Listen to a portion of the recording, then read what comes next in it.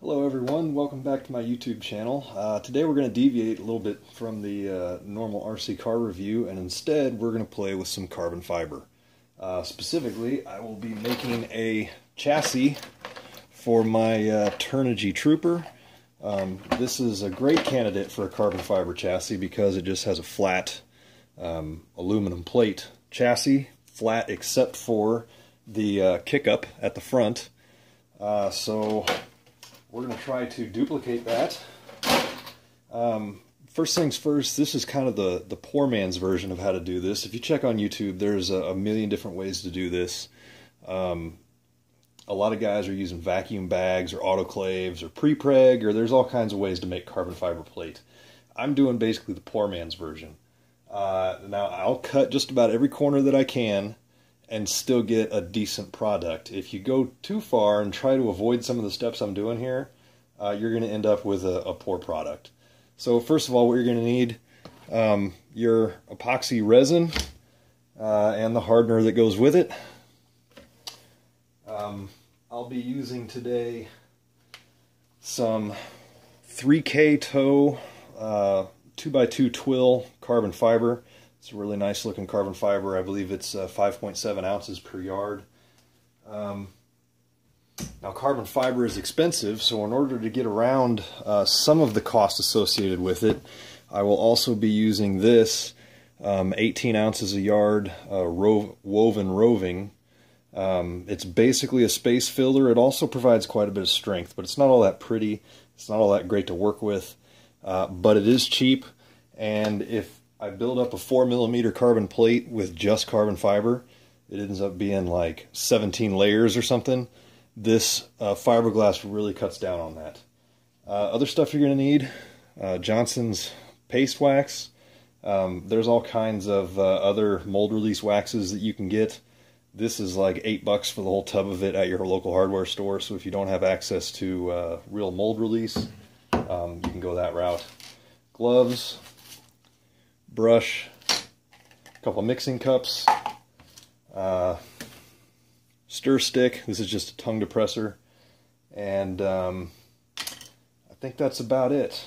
Oh, some weight and some cookbooks, and we'll get to that in just a minute. So first step, we're going to apply some wax to our plate glass. Oh, that's another thing you need. Plate glass. And in this case, I have it hinged in the middle with some painter's tape. That's so that we can get that front angle on the chassis. So first thing we're going to do, I've already waxed this a couple of times, but we're going to wax it again. Just a fairly light coat. Wax on, wax off. Karate Kid style. Okay, now I've applied my wax and wiped it off a couple of times now. So we are ready to mix our epoxy. Be sure to inspect your glass really closely, make sure there's no impurities on it. Anything that's on this glass is going to transfer over to the face of your very beautiful carbon fiber plate. So any excess wax, swirl marks are going to transfer, little pieces of fiberglass that got caught on there, dog hair, anything. So inspect your glass and re-inspect it. You want an even film of wax on it. On mine, I can just barely see it, and that should work out great. Now, first step, this is the bottom plate. Oh, by the way, I forgot to mention, in order to get the top kick up, we're actually going to use these wooden door shims. I've already measured out the angle. It takes about 4 of them. That's going to vary depending on your buggy or the chassis that you're making. When I made one of these chassis for my BZ 222 buggy, it took half a dozen shims to get the desired angle. So there we got it propped up. Now we're going to brush on a fairly light coat.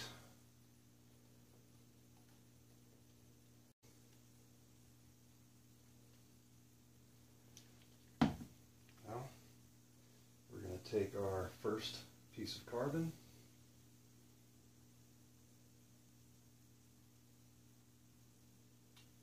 and we're going to lay it right on here.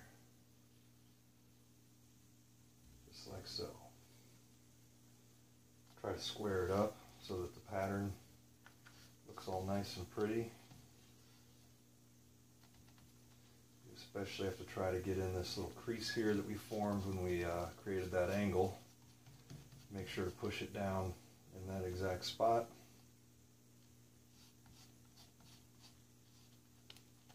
And then we're just going to kind of massage it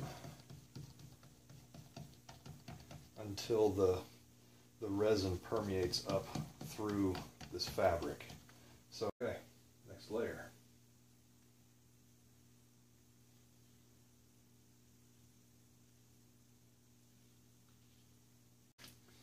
Okay, now we didn't really need any extra resin on this second layer, because there was so much that came up through the fabric on the first layer. The second layer.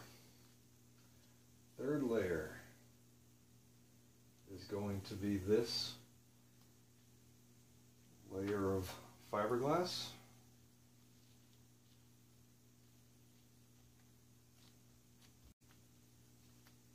Okay. Now here's something that I have not yet tried, but we're going to try it here. You'll notice in this, the weave is actually at a 45-degree angle. Now I did that because in my last plate that I made, the thing was super strong in bending fore and aft and side to side, so longitudinally and laterally it was super stiff. But when you twisted it and put some torque on it, it actually seemed kind of weak to me.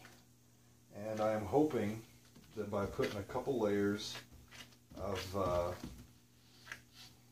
this stuff at an angle, it'll really stiffen it up torsionally. Now ideally I would have used carbon for that, but as I think I mentioned at the beginning, this is the cheap way to do it. Okay. Now in the middle, we have another layer of carbon.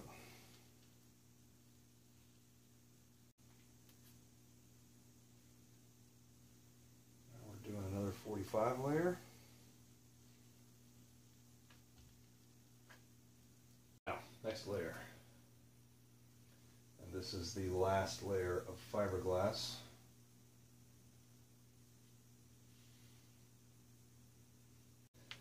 Alright, so we're down to the last 2 layers of carbon to make it look pretty.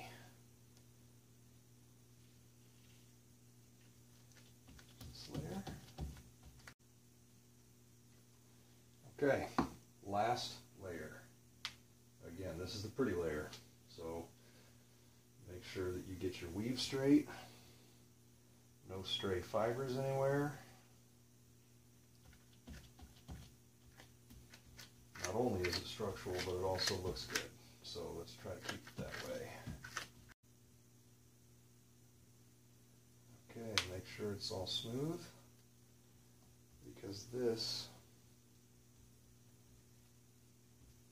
is a pretty important step. Pivot there.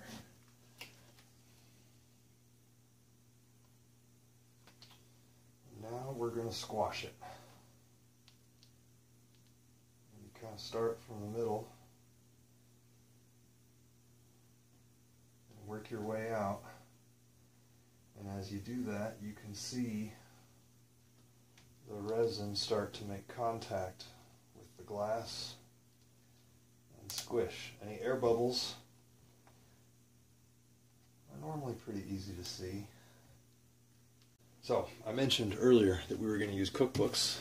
Here's why. We're going to put a cookbook there, and a cookbook here, a couple of 7.5-pound dumbbells, and we're going to set it there, and that's it. Now, the hardest part, we're not going to touch this for 24 hours. And if that sounds easy, it's because you've never done this before. Trust me. Okay, everyone, it's been 24 hours now. Hopefully you all waited. I waited almost the whole 24 hours. I actually couldn't even wait to turn on the camera before I popped the first piece of plate glass off. So let's see how we did. First of all, if you did not wait the full 24 hours, it's not the end of the world. You'll just find that it's quite difficult to pry this stuff loose if you don't wait long enough. If you only wait 6-7 hours or so, this stuff, it'll feel hard to the touch, like it's set, but when you go to pry it off, it's actually really stuck hard to the glass. That's how this little glass chip happened. If you wait longer, it actually has a tendency to release a little bit more, and hopefully, with any luck, when I drive my wedge in here, you can see it. I don't know if the camera shows it, but you can see it separating from the glass there, and it should, with a little coaxing, pop right off. If this glass does break, this 12 by 16 piece of glass was, I think, $6 at Lowe's. And this 10 by 12 piece of glass was about $3, so it's not the end of the world if it does break. Now in this case, I have a little bit of a challenge here, right where that seam is, but not too big of a deal. There it went. Okay, so what I'm using here is a there it is, standard razor blade, a long one, and this seems to work out really well.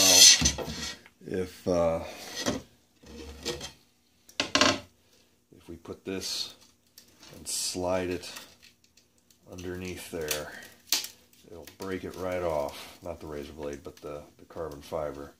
And so now we've got a pretty good separated section there. And once it starts to go, yeah, now it's going. It really gets big in a hurry. Hopefully I can get a piece of wood under there now. Yep, there we go. Now we got it. Okay, so all you got to do is get something under there and then drive this piece of wood a bit further, and that's just about it. The finished shim that we have, and stick it under and pop. There she is.